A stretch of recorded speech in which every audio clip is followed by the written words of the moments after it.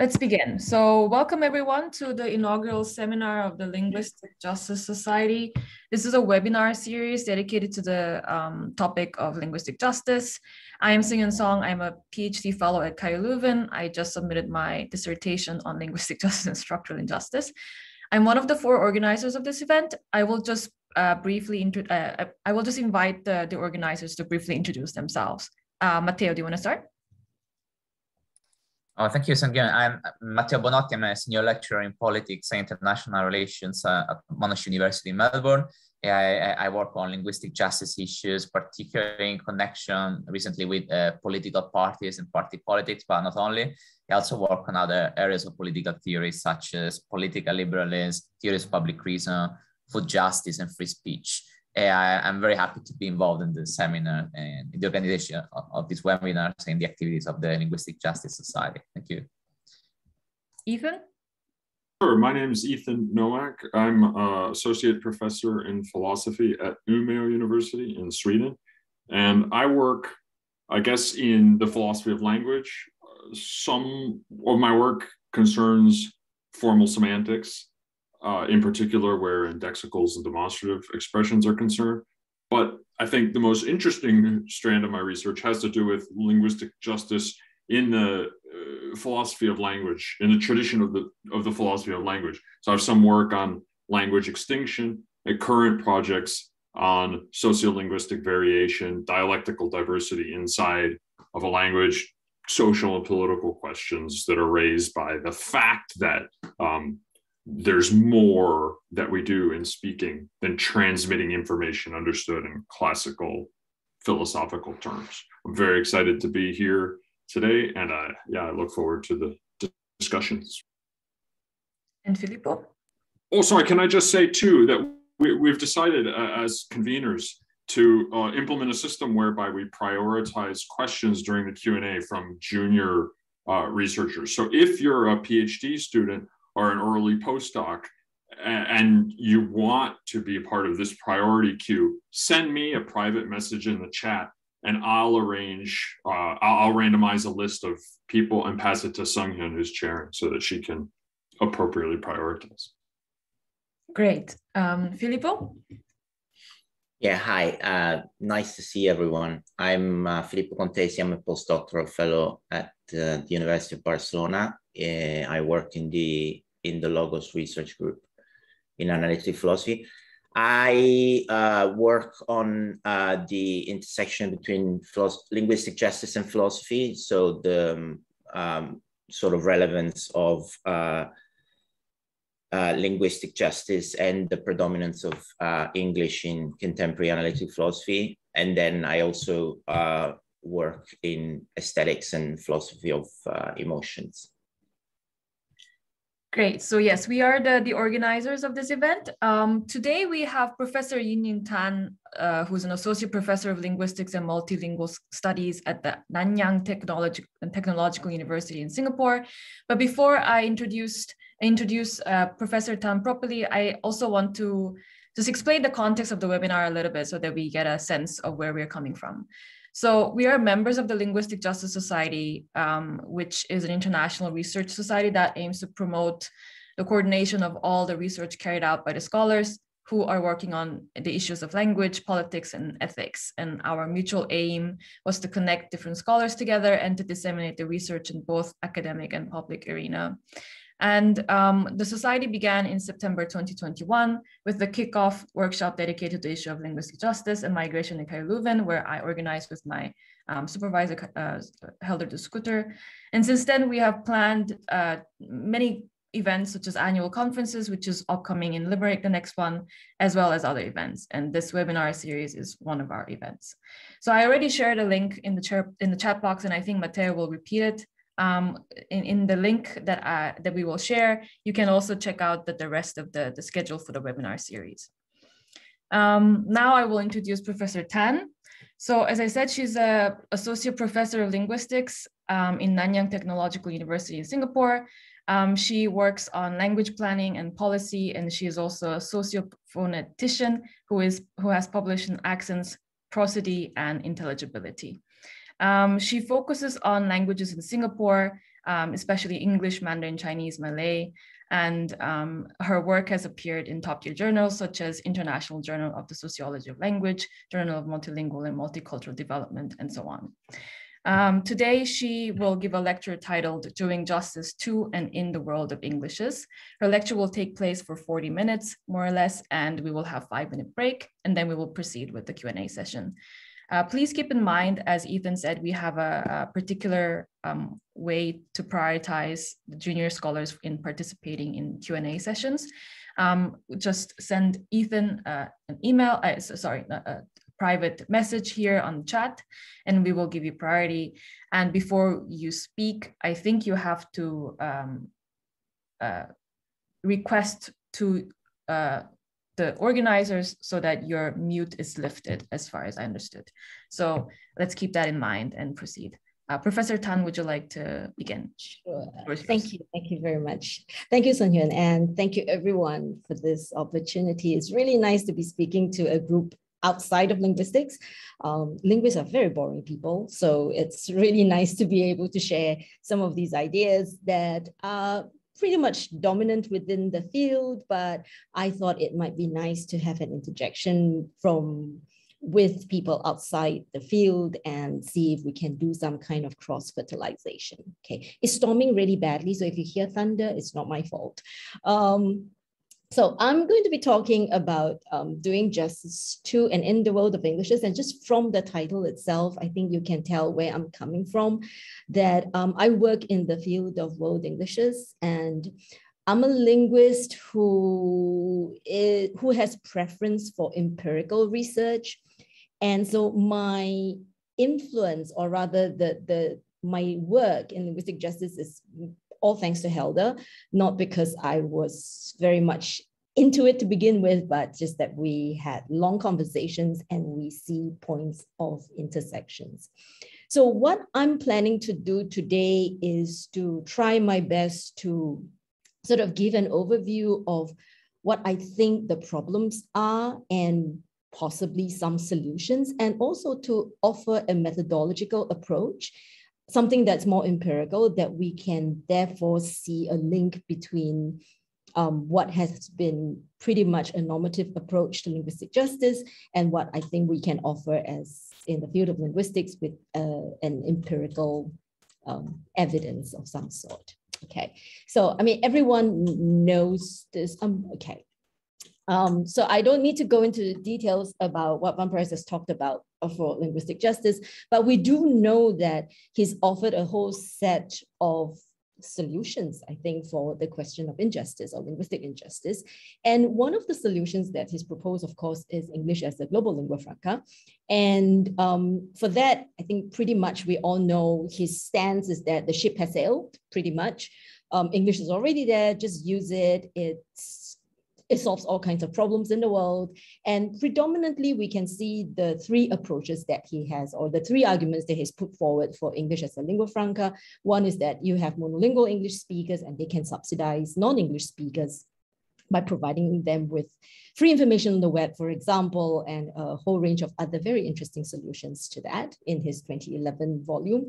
And then we can also think about English as serving an instrumental function, both in terms of global communication and also communicative exchange. And that hasn't changed very much. I think we see this happening all across the world. So we can think about ideas such as taxation or universal minimum wage as a form of compensation, as what he has suggested in his work. And also we can look at the preservation of local languages in terms of the preservation of dignity based on the principle of territoriality. And so in a way, it doesn't sort of hurt anyone given that English is already there. But we also have scholars who have been predominantly against this particular solution. And in fact, in the 2015 special issue on the critical review of international social and political philosophy, we've seen half the papers there sort of charging against this particular proposal. And in particular, Stephen May, for example, highlighted how it's a very simplistic advocacy for English as a global lingua franca, primarily because of the inequality issues and power dominance that English has over other varieties, even though the key word here that he has noted here is that we have English language varieties. So the charge so far has been that the question of linguistic justice and English as a solution, in fact, it's not a good solution simply because there are going to be people still going for the high status language varieties. I'm going to come back to that in a bit to see how we can get around this problem. So that's one, and it's a very heavy charge, I think, and something that's a little bit difficult to get out of. And the second one is that English is really a global product. Some people call it a hyper-collective good, in that the more people speak it, the more people want it.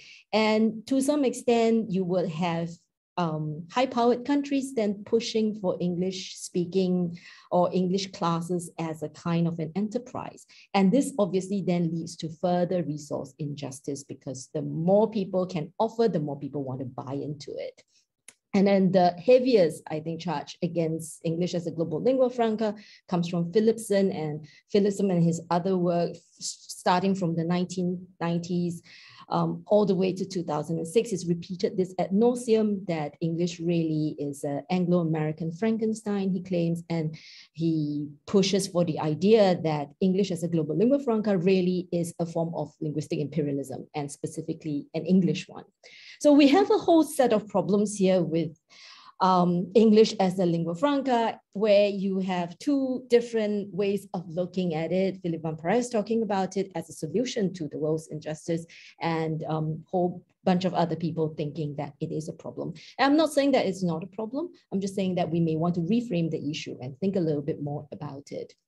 So this is where I come in, and I propose that the solution possibly can be found if we look at the way linguists have talked about English across the different periods of time.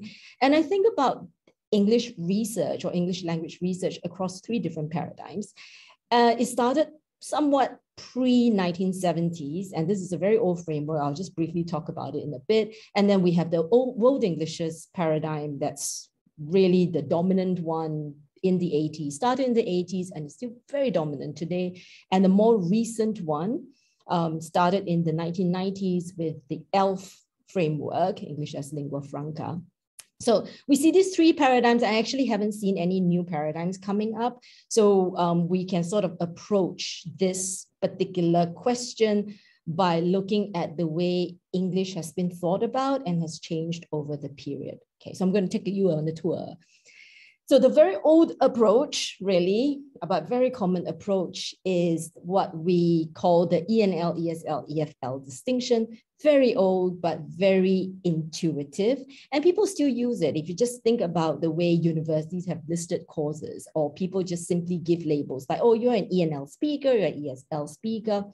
And this has its origins in possibly, it's been dated to 1970 in Strang's volume History of English, but rather the idea was propagated by Cook and Greenbaum, who are really the authoritative English grammar textbooks, if you so-called. And they really propagated the idea starting from the 70s all the way through to the 2000s. Of course, this idea has sort of lost steam a little bit because of the World English's paradigm, but very much people are still fixed on the idea that there are geographical boundaries where speakers of English just are. So if you're, say, in the UK or in the US, then you are supposedly English as a native. English is your native language, therefore English as a native speaker, and so on and so forth. So if you're from a place like Singapore, for example, then English is a second language. But that kind of approach has been proven to be somewhat derogatory, and it's also not very fair to English speakers around the world, and certainly very old-fashioned as well, okay, and a whole host of problems. So we're not going to be dealing with that too much, but I think the main objections to Van Parijs's idea of English as a global lingua franca pretty much has been stuck with this particular idea, that people think about English as this one language, and that they belong to the so-called native speakers. And native speakers as a concept is highly fraught, as we all know, but there are ways to get around it, okay? Then comes the World Englishes paradigm, and it was made famous by Braj Kachru's 3 Circles of English, and we think of him as the godfather of the World Englishes paradigm. And this started, in fact, it was a whole series of work back in the 80s where people wanted to come up with a model to go against the ENL, ESL, EFL distinction. And that idea was not bad at all, because certainly people thought about how the geographical boundaries were not accurate in trying to determine one as a native speaker. And so Braj Kachru came up with this idea, which was one of the many different models that were in currency at that time. But this model took off for various reasons. One is because of the way he's aligned the circles, right? So you have the inner, the outer, and expanding. At first glance, you would think about this as corresponding to the ENL, ESL, EFL distinction, but to some extent, it's also a matter of framing, that he thought about the inner circle as not terribly important because they are simply there as a kind of a core. But really, the focus is on the outer circle Englishes, places like India, Singapore, Nigeria, and also the expanding circle like Japan, China, Greece, and so on and so forth. And the idea of the circle also allows for fluidity, which means that no one's fixed in that particular circle. People can move across circles. And this idea has taken off quite substantially, and it's been developed over the last 20 years. And Kachru himself came up with a new volume of how he redefined terms of looking at World Englishes. So even the term World Englishes is fairly recent, I would say something like the last 15 years or so, when previously people thought about the outer and the expanding circle as new Englishes, but they're not new anymore because things have gone further. So what we see here is really a conceptualization of Englishes, not just as one monolithic English, but multiple Englishes. So we think about World Englishes paradigm as I was trying to capture this in, if you notice, I like trilogies. So I have everything in 3 points. So the World Englishes paradigm in like 3 major key points really is that nativization really is a necessary linguistic process. What that means is that whatever that you get in a new English or World English is a product of a natural organic linguistic process. Things happen because languages come in contact, and that you get new ways of capturing the language, and therefore you have new codes and new norms. And these norms are not bad, they are just different. And in fact, they can become norms of which then everyone needs to partake in and share. And 2 is the whole idea of culturalization within a national boundary. And this whole culturalization happens not because it happened by accident, but because there are very strong efforts, both from the point of view of the state when they put in place language planning and policy, and also participants of language communities who then take some agency in working with the institutionalization of English. And that means dealing with language on an everyday basis, having language or English across multiple functions and across different domains.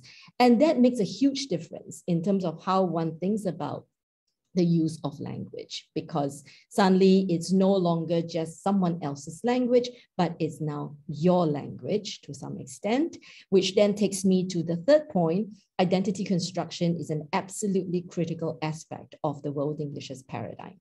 People do not simply just give up identities. In fact, identities are constructed, you build new ones, and you can in fact build a new one using English, which has been part of you now, given the earlier 2 points, nativization process and the culturalization process.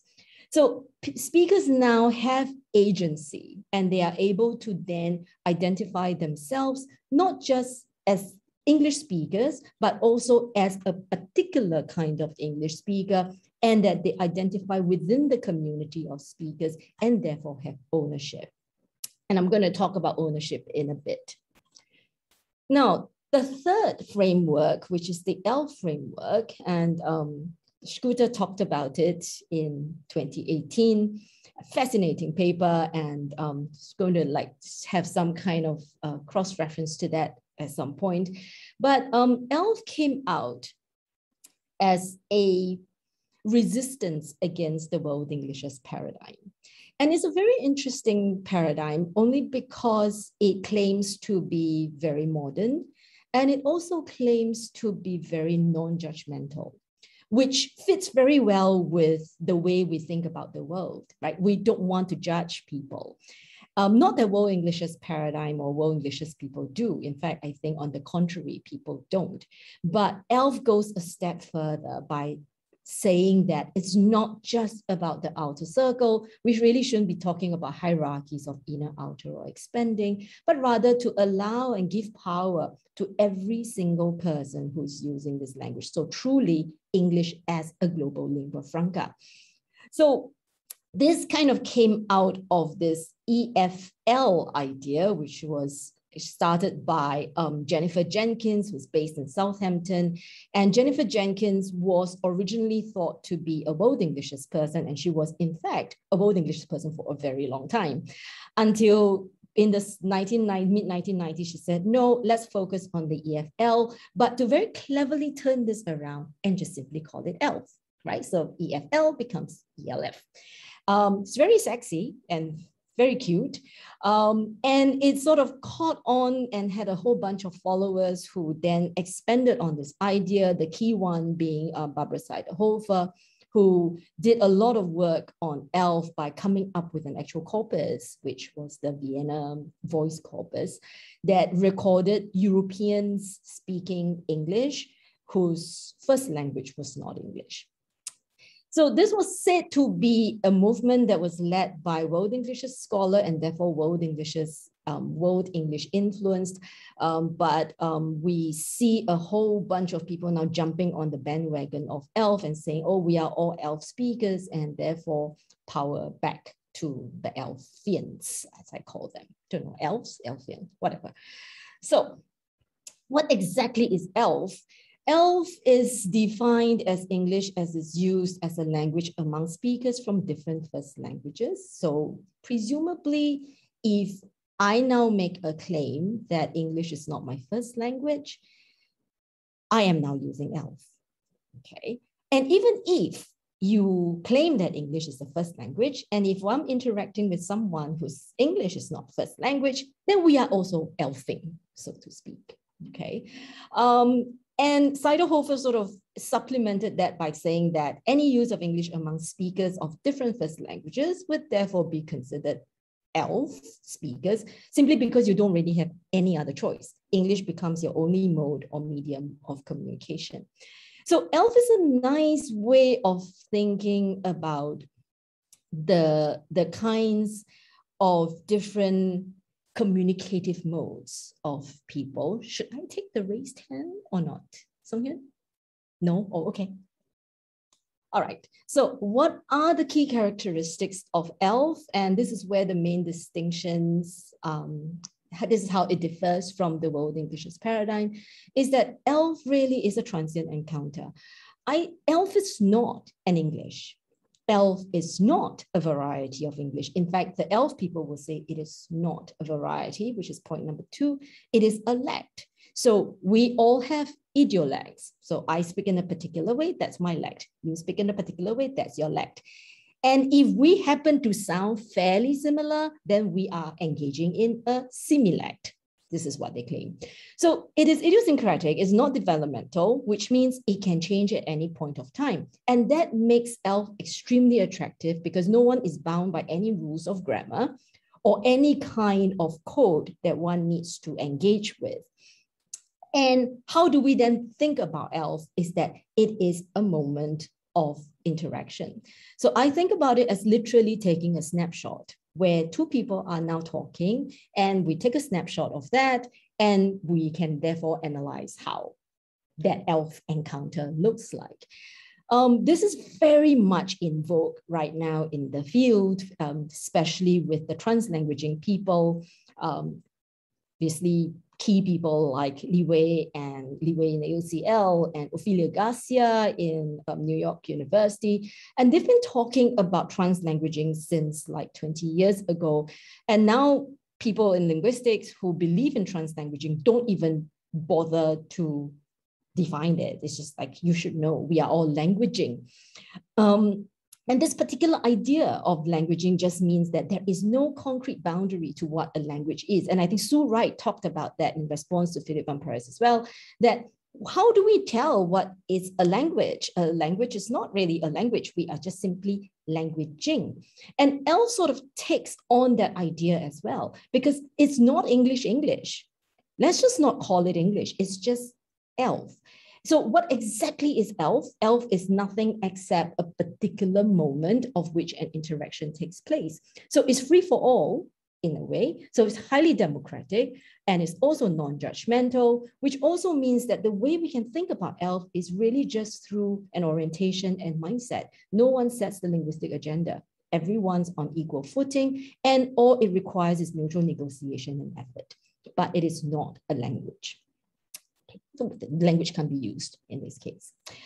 So what Braj Kachru did in 2018 was to look at linguistic justice and ELF, and he compared in particular ENL and ELF, which is very interesting. And since we are talking about two completely different paradigms, ENL as a framework taken from the very early days of Englishes, and ELF in the very last days of it. And he analyzed 4 injustices and in fact argued that ELF reduces, but really does not remove the injustices connected to English as a global lingua franca. And I totally agree with every single one of the argument made there. But I think though that if sort of one takes ELF as really just a moment and not an object of analysis, that may change the story a little bit. Okay, so to kind of, I'm going to wrap up quite soon, I think. This kind of take us back to where I started off by saying that I think linguistic justice really has been, and it's been proven to be a very much normative approach, and in some sense, best practices. And it's also been engaged by scholars outside of linguistics, even though the term linguistic isn't in linguistic justice. I'm not blaming anyone. In fact, linguists should be blamed for this because linguists don't necessarily want to engage too much with normative issues. But I'm thinking, I'm just testing this out, and this is what the forum is about, to kind of think about these 3 main tenets of Van Parijs' model of linguistic justice in terms of fair cooperation, equality of opportunity, and maintenance of self. And I'm just going to put that out in the open here as fair cooperation as a kind of a resource justice. So if you lack fair cooperation, therefore resource injustice, equality of opportunity, a kind of communicative injustice, and maintenance of dignity. If you don't have that, then there is a self injustice. Right? So, I mean, I don't need to repeat this because everyone knows this very well, but I'm going to sort of just take these 3 points and see if there's a possibility of testing them out, and to see that if there is an empirical approach, we can sort of try. So I'm trying. So I'm a linguist, and as I said, I worked with empirical data. So what I did was I ran a sociolinguistic survey, and I ran it over 2 years or so. This was pre-COVID. And I had quite a large number of participants, close to 3,000 of them. Many of them are university students because they were easy to get. And for those of you who are not familiar with Singapore, we have 3 major ethnic groups, the Chinese, the Malays, and the Indians, in fairly unproportionate percentages. So the majority, the dominant group is the Chinese group, so people like me, and then you have the Malays and the Indians in the following order. So what we get in terms of language policy is that we have an English plus bilingual policy. So English is the official language of the country. Everyone needs to learn English. And you also have to be assigned a mother tongue. So my mother tongue is not my mother tongue. My mother tongue is given to me by the state. So my assigned mother tongue is Mandarin Chinese because my father is presumably Chinese, according to the state. And therefore he was given the mother tongue Chinese, even though when he was born, he certainly could not speak Mandarin Chinese, neither could my grandfather. But that's besides the point. Point is we all have these two languages that we have to learn. And I've written extensively about how English pretty much has dominated the entire scene in Singapore here. So the current data set is also going to have the same kind of findings. But what I want to sort of draw your attention to is the ability to test out Van Parijs' 3 ideas of linguistic justice by just sort of asking some questions in a slightly different way. So the question of fair cooperation. So I've asked them, like, how should the government invest in people? And the government must invest more in the teaching of Mandarin Chinese, Malay, or Tamil, or invest more in the teaching of English. And you can tell like the overwhelming percentage of the Chinese, Malay, and Indian speakers, in fact, think that there really should be more investment in Mandarin Chinese, Malay, and Tamil. But very few of them, in fact, only a third of the population there believe that there must be an extra investment in teaching English. So what we can see here, there's actually no extra burden for English to be used and taught. In fact, Malay, Mandarin, and Tamil require more resources in some sense, okay? And there's also idea of equal opportunity, English as capital as we know it. You ask them, is English useful for work? Oh, hell yes, everyone says that. Is Mandarin useful for work? To some extent, yes. Is Malay useful for work? Yes. Is Tamil useful for work? Absolutely not. Only 29% of them say so. But is being bilingual absolutely important? Yes, it is. So what we can see then is that English creates equal opportunity for employment. In fact, it's not just equal opportunity, but absolutely essential for employment here. It's a no-brainer, but I think what it does say is that it can be tested out in some way. But of course, being bilingual is a distinct added advantage to this, okay? And the third one, which I think is possibly the most exciting one, is the idea of the maintenance of dignity. Is English your language? And people have talked at length about this. Widdowson has sort of gone on quite a lot about idea of linguistic ownership and how there really should be some ways of defining ownership. Barbara Seider-Hofer herself in her exposition on ELF also talked about ownership as an important aspect of ELF because in some sense, everyone needs to have a sense of ownership.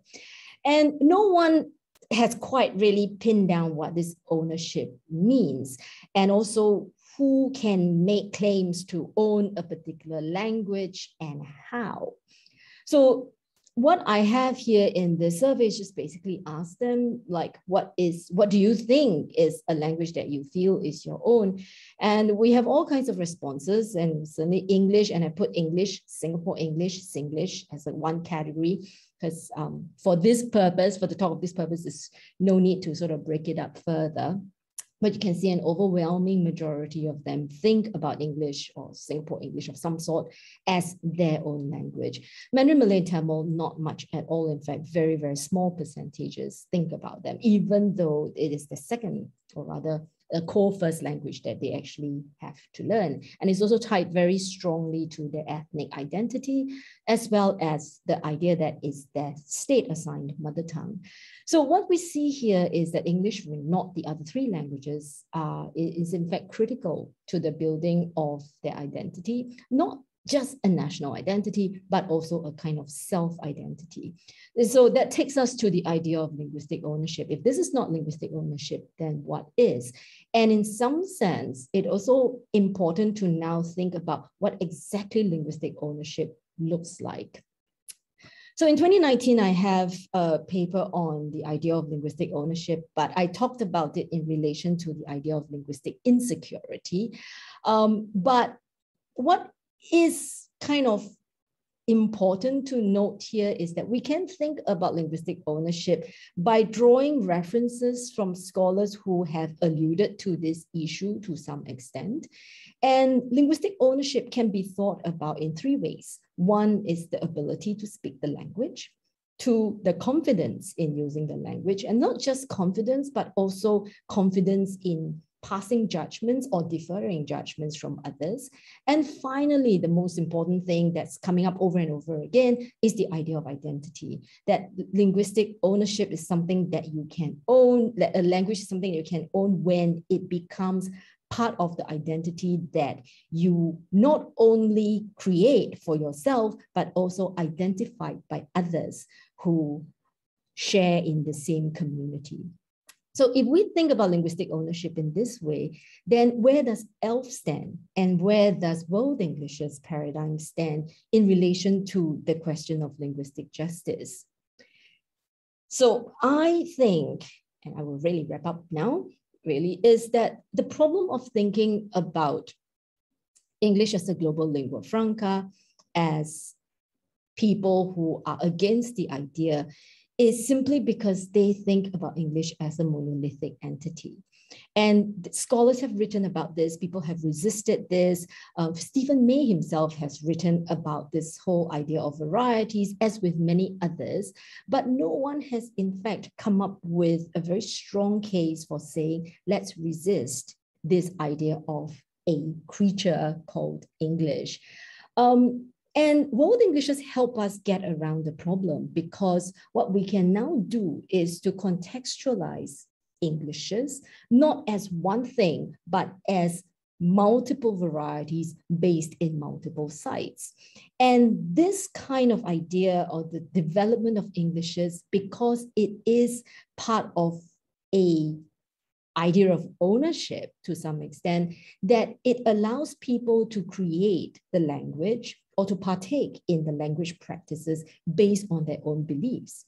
So if it's not power back to them, then what is? So where does ELF stand with this? Is that, remember, we talked about ELF as a movement. And ELF, because it's not anything, it is not a code, it is not a language. And ELF remains at an abstract level. To some extent, it is good to think about ELF as a snapshot, but a snapshot doesn't allow us to go beyond the construction of something that you can lay claim to, because it's ultimately transient and is always a moving target. And no one, in fact, ELF has tried to come up with a set of rules for what ELF looks like, but that set of rules changes all the time. And again, it's not something that people want to follow as well, because they are also resisting the idea of creating a code.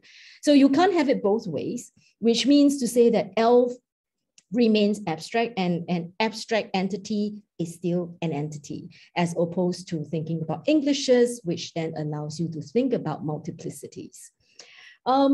I like the Scruter's claim here that World English's movement is about nationalizing language, but ELF is about globalizing language. And I'm going to throw it out there because it's just kind of an idea that, isn't this kind of cool that when you're nationalizing something, it's like a national boundary, kind of a territorial idea, that it perhaps helps in allowing us to think about the maintenance of the different Englishes across the world, because we don't necessarily need to be tied to that one thing. And the two final points, identity construction really is an important aspect of esteem.